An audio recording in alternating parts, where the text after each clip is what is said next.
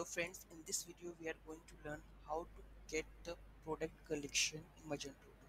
So let's start. We are going to know about how to get all the product collection, filter by particular product collection. Like if you want only the name, SKU only, then we will filter out that. Okay.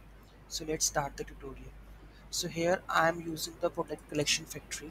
So product collection factory, I have passed the dependency, that is Magento catalog model resource model product collection factory, and product collection factory I am passing in the constructor, right?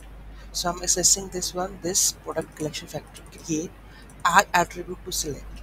Add attribute to select means if you want to select all the attributes, then you will have to put star. If not, if you want to filter by a particular thing, then you need to put collection add attribute to select name and SKU, right? So let's check this code is working or not.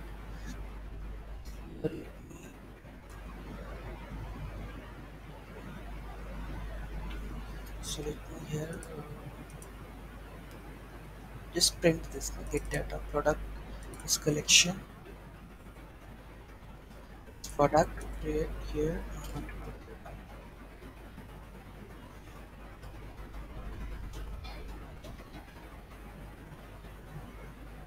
Okay.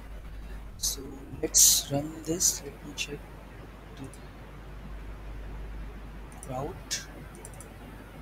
DC frontend route is complex.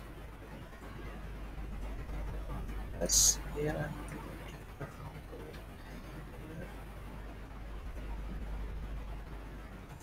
is slash index design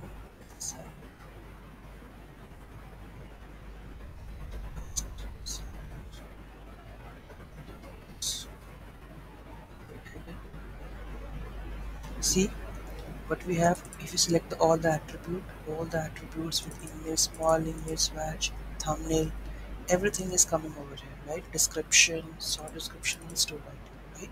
So all the data we have loaded. If I want to filter by some attributes, so let's suppose I will adding name and SKU only, then what happens? Here I'm just defining the name and SKU. I'm going to run this.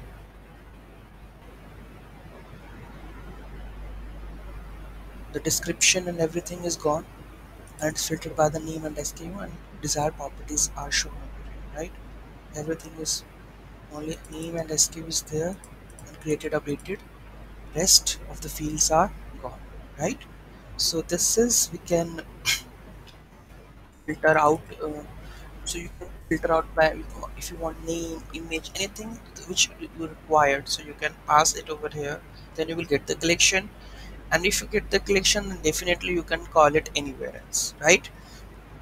This is the thing that you can do. Or I can just here I can return the collection. So I'm going to comment this and collection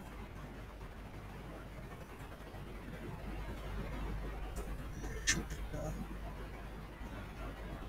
collection.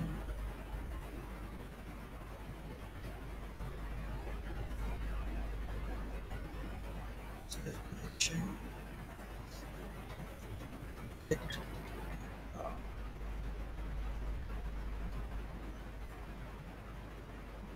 so as a response of the API, you can get this one part. If you want this to be like star, then put it star here and just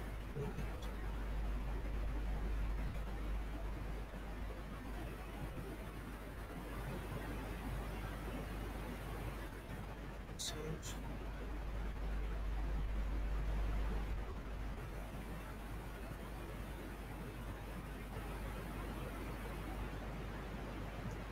collection.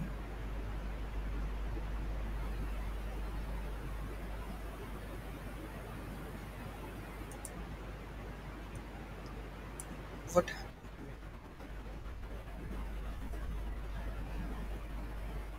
So showing over here product. Okay. So here it is product.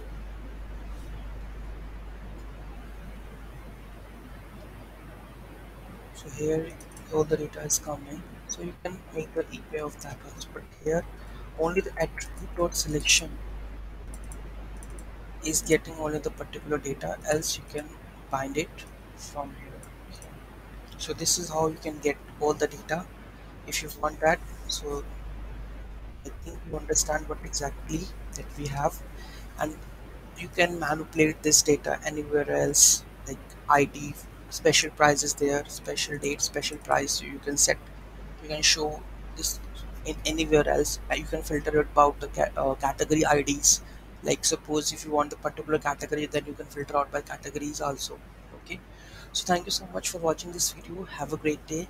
The next tutorial we will discuss much more about this. Okay. Have a great day.